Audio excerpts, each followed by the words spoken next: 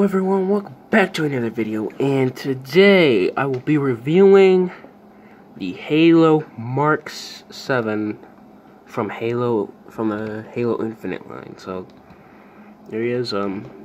There's his head. There's his head.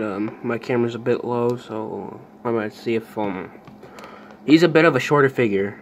So I'm gonna see if I adjust the camera height, if it'll still show. So right back.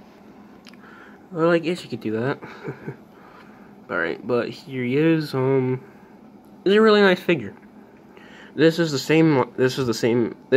figure from the same line as the Brute Captain, or Craig, as I did a video on. So expect some similarities. So there's 8 in total to collect, and really this one and the Brute Captain or Craig were really the only ones that I really wanted to get for some reason. There's Master Chief, a Marine, a Jackal Sniper, and the Pilot. Oh yeah.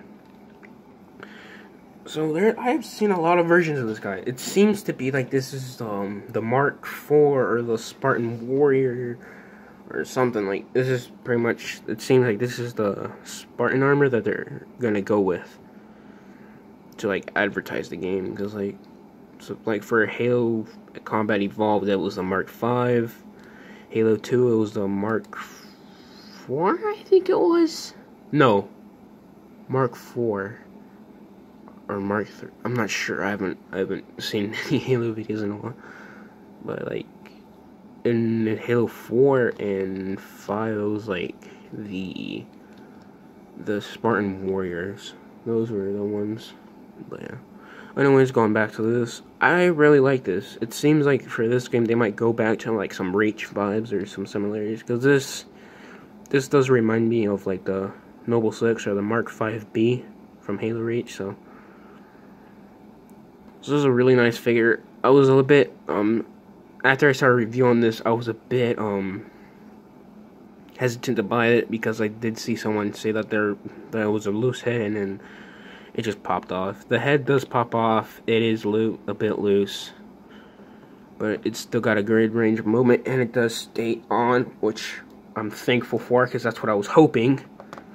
So the head can look up that far. Let's just go vertically. Well, it can just look straight. You really can't look far, because it's got like right there it's preventing it from looking down. Looking down though, it's got some nice movement. It can tilt side to side. And alright, we're back. So back articulation, I already covered the head. Arms can go that far up. Getting bent at the elbow, which is like a little under 90 degrees because of the armor. Wrist can go full 360 up and down, but not as much as Craig. And here is where I was telling you guys about I guess the armor prohibits it a bit. Well, it's that bit right there prohibits this from going all around. And I just popped his head off. So and then he's also got rotation. Well, pretty much he can go. He's got the upper torso, like he can ab crunch forward and back if he didn't have the problems, and he can also rotate up here and then down at the waist as well. And you can just move him around. Legs can actually go out on him. So that's cool. Go forward that far, quite a bit. Back that far, not that much, due to his butt armor. Oh my god. If only I knew how to edit. I would have edited that out. Edit that out. Yeah. Oh, wait a minute. Huh. Interesting. This right here just like opened. It's like, I think I got like extra plastic on the kneecap, because if I compare it, doesn't have as much, and this one's already like scratched. So I might need to file that out, like maybe cut that off. But you got some legal mumbo jumbo right there. But yeah, he's got double jointed knees. Oh, never mind. It got broken. it got broken. But I mean, at least it closes up whenever it's like this. And honestly, you're not gonna be staring at him like that unless if it's like the code. Unless you're gonna be doing something like that, I guess. So, well, that's gonna happen on another knee. So it's already happened a little bit. I don't care. I mean, as long as it does that, I guess. Like right now, here, I'll do that. You can see it's doing that whenever I put it back. It's as if it never happened. You can see the crack, but honestly, it's small. Hopefully, it doesn't get worse all the time. But yeah, he's got. So I guess that's something to be careful about. And then the feet can ankle tilt, and then he can go forward, go down, and then it can go up as well. So articulation's pretty nice. Detailing, it's just white and black, and some gold for the visor. There's some detailing right there. Most of it is either painted black or it's just casted in white plastic. I think it's got some gray right there for the shin. So the only thing that are painted white that I found out so far is the belt and the kneecaps, which are like more of an off-white. Just there, right? So yeah.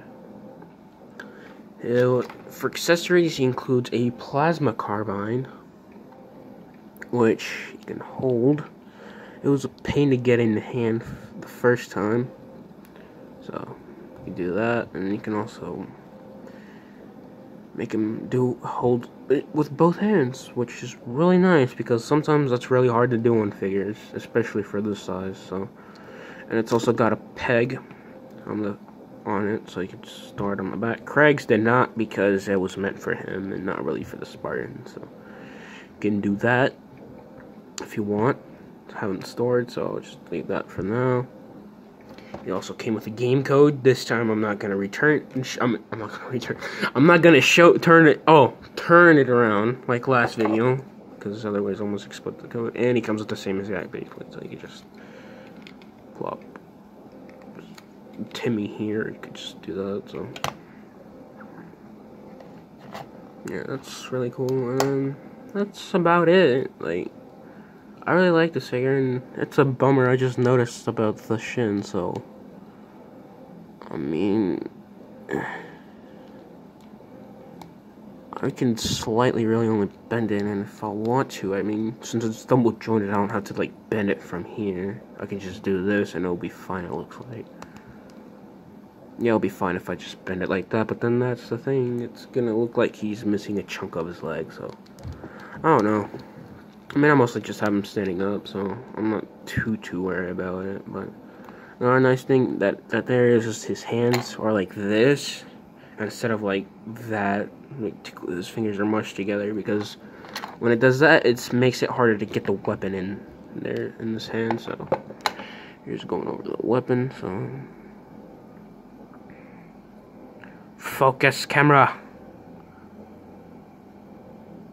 I'm being a bit shaky because this is the third video I've reviewed in a row, so